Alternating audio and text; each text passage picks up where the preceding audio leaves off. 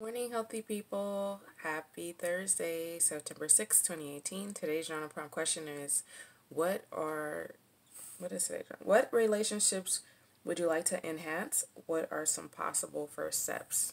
All right, we're going to journal that right now for 3 minutes. Let's go.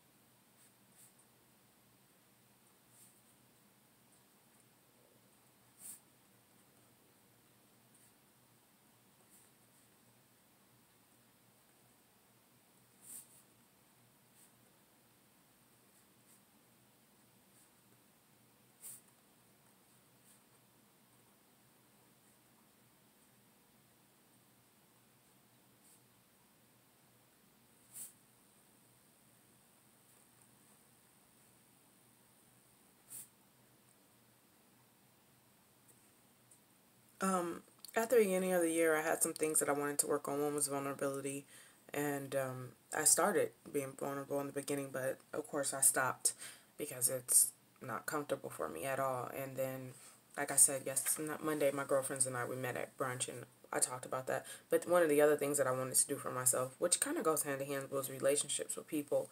And I wanted to work on that because at one point in my life, people were disposable to me because they just were. I'm okay with being alone. To but probably not as okay as I thought I was.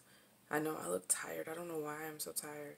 I was trying to think, did I take a Benadryl at some point yesterday? I don't know, but I think it's because I was out all day yesterday, and then I cleaned all day on Tuesday. But anyways, at some point in my life, people were disposable to me.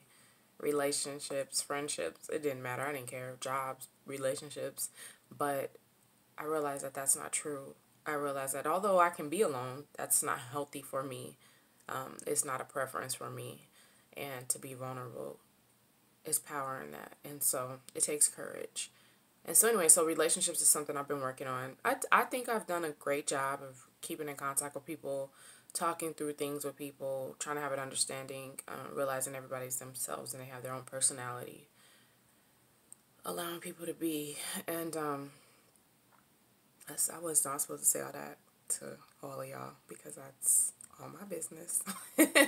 But it came out anyway.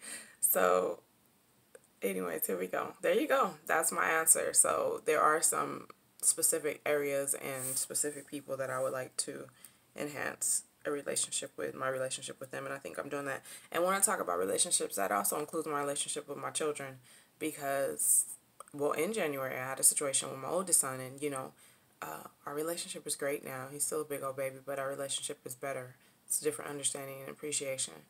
And so I still have my younger two that, I got to be mindful of how I interact with them and how I deal with them. So that was something that I was working on this month. Habits and lifestyles focused on relationships, so it's appropriate. So there'll be a few questions about relationships in and out this particular month. All right, you guys, wishing you healthier, happy habits. I'll talk to you soon.